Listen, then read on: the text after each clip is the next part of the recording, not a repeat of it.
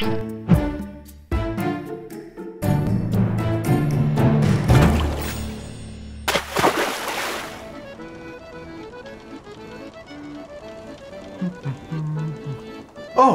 hello boys and girls. I was just doing some stargazing. Did you know there are between 100 to 400 billion stars in the Milky Way galaxy alone? Yeah, it's gonna be a long night. Do you see all those shooting stars? Those aren't stars at all actually, but rather meteors falling into our atmosphere. Up until like yesterday, I was afraid that one of those meteors would fall on my head. But then my science friend, Mastermind Marty, explained to me how unlikely that was to happen. You see, Earth was created with a big atmosphere that has many layers to protect it. Whenever meteors try crashing into us, they get burned up in the mesosphere layer, which is over 30 miles into the sky.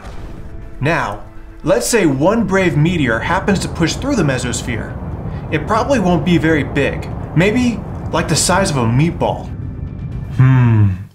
I love meatballs.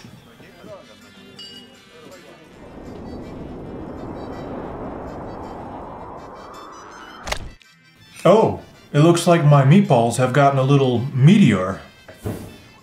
Meatball, please, I'm the one having a ball getting to meet you. Sorry I crashed your dinner. Spaghetti about it. I'm just glad you missed my head. Yeah, that would have hurt your noodle. Speaking of which, don't let me stop you. Go on, enjoy.